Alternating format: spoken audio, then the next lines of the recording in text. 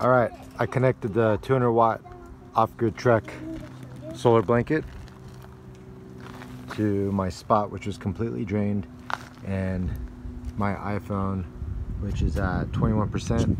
It is 1:44, so we'll see after a couple hours where we're at. All right, it's been 30 minutes, and you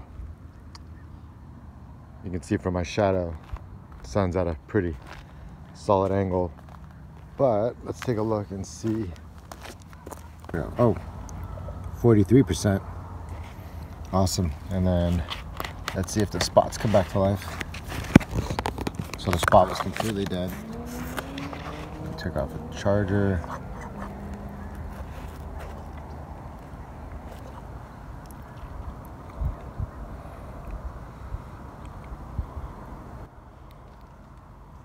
Nice.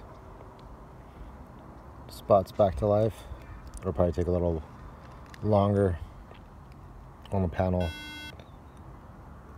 It's less than 20%. That's fine. That would be enough to send out a distress call. So this was like just half an hour of charging. And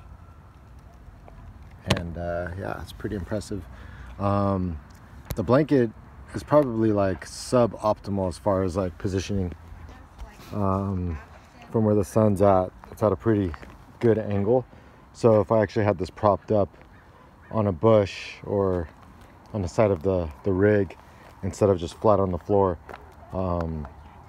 that charge would be a lot better. But I'm happy with the result.